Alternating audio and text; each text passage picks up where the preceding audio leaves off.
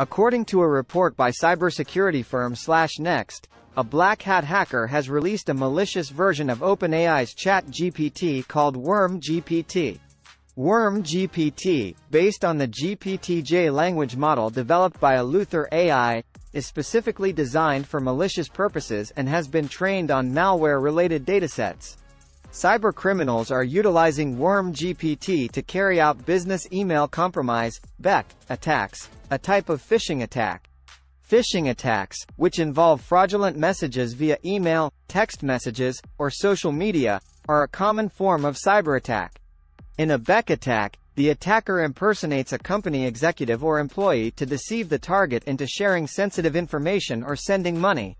Advancements in generative AI technology have made it more challenging to identify fraudulent messages, as chatbots like ChatGPT and WormGPT can generate convincing human-like emails.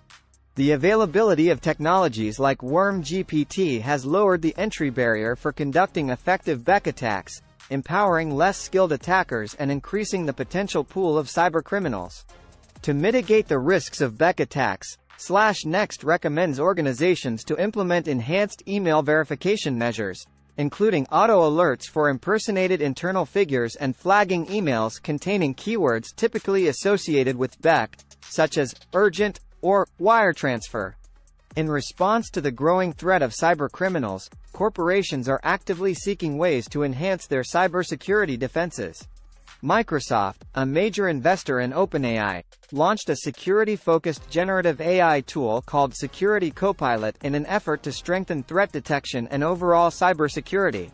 Microsoft highlighted the need for improved defenses due to the rising number of attacks and the shortage of cybersecurity professionals in the industry. Stay safe out there, friends, and always be on the lookout for these malicious machine learning tools that hackers are using. Remember to like, share, and subscribe for more content.